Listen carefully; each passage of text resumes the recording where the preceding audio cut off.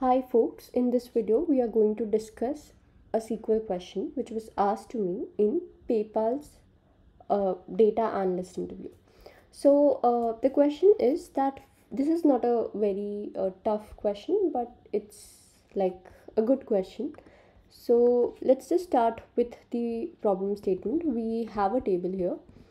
The table has three columns. The name of the table is customer orders and it has three columns: customer ID, order value, and customer segment.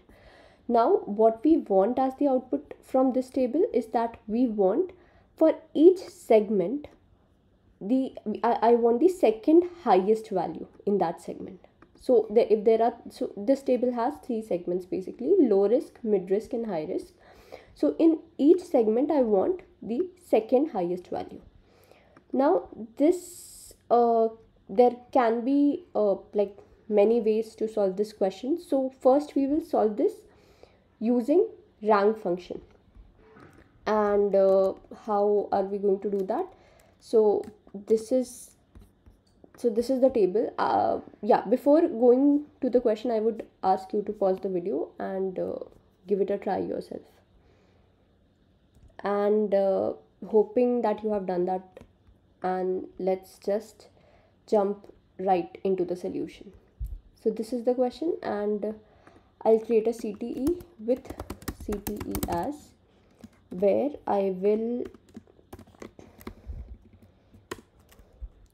have the customer ID, the order value, and for every I will use the rank function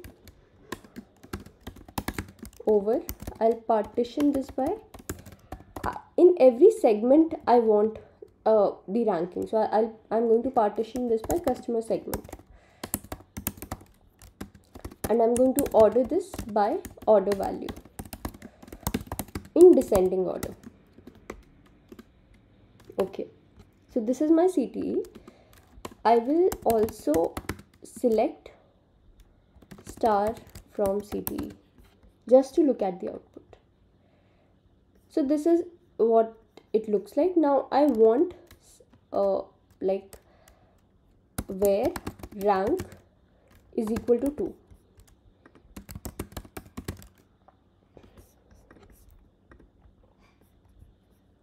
And I want output like this. So I'll say select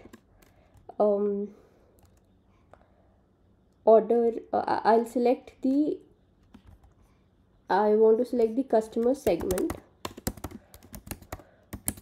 and the order value. Here also I'll in the CT I'll mention the customer segment. Now if I run this is what I want as the output. So this is one way of solving this question.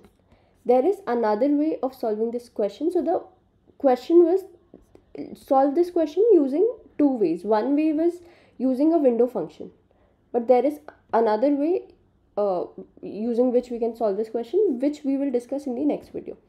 So I hope you like this video. I hope you found this video helpful. If you did, please do not forget to hit the like button and also to subscribe to this channel.